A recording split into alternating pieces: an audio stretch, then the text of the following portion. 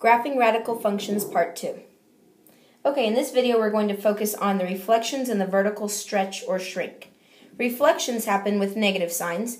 If you have a negative on the inside of your radical, then it will be a reflection across the y-axis.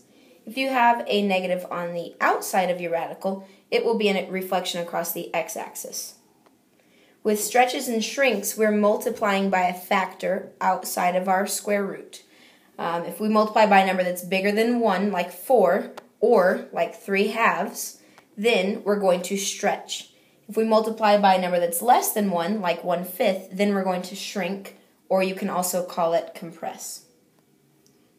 Okay, here's our first problem, and we're going to use a table of values for each of these to graph.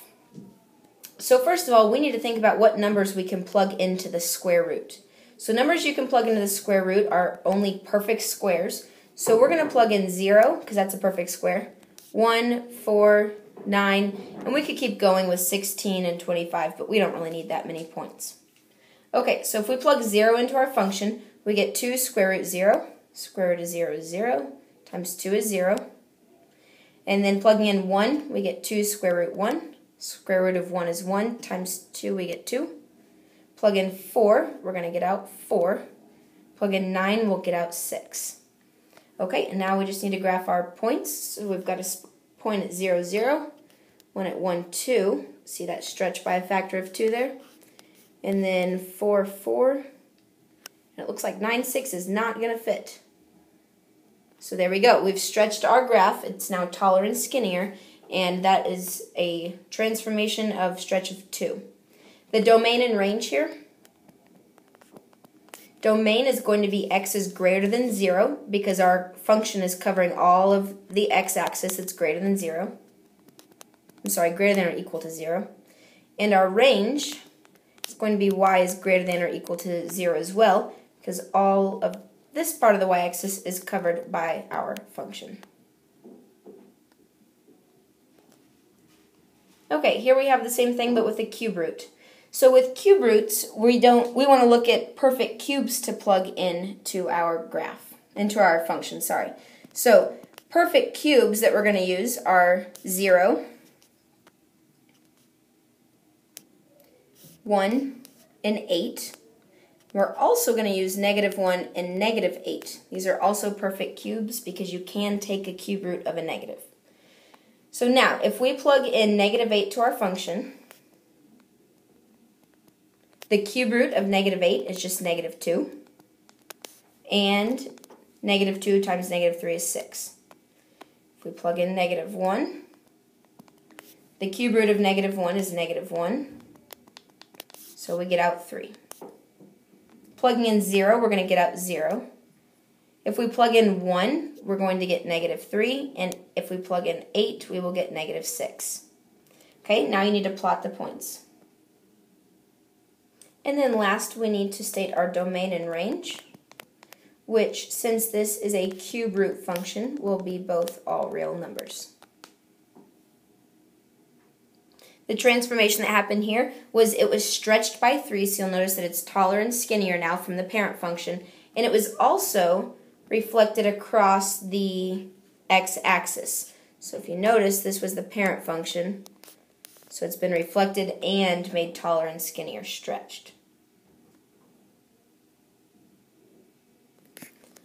Okay, back to a square root here. And now we're going to have to think a little bit more about what numbers to plug in. So on my last square root problem, I plugged in 0, 1, 4, and 9. But I can't plug those numbers in now because I have this +1 going on. If I did plug in these numbers, I wouldn't end up with a perfect square on the inside. So what I need to do is I need to think about what +1 is equal to 0. That'd be -1. So I'm going to plug in -1. That will give me 0 on the inside. Then I need to say what +1 is 1 to get my next perfect square. Well, that would be 0. Next, I need to say what +1 gives me 4. That'd be 3. And what +1 gives me 9. That's 8. So again, I'm plugging in -1, 0, 3, 8 because when I plug them in, it makes this a perfect square, and so I will get out a nice answer. All right, So 1/2 square root, so we'll start with plugging in -1 plus 1. -1 plus 1 is 0. Square root of 0 is 0. 1/2 times 0 is also 0. Next one, we'll have 1/2 times 0 plus 1. The square root of 0 plus 1 is just going to be 1. Times 1/2, I'll get out 1/2. Plugging in 3. The square root of 3 plus 1 is 2. Times 1/2 gives me 1.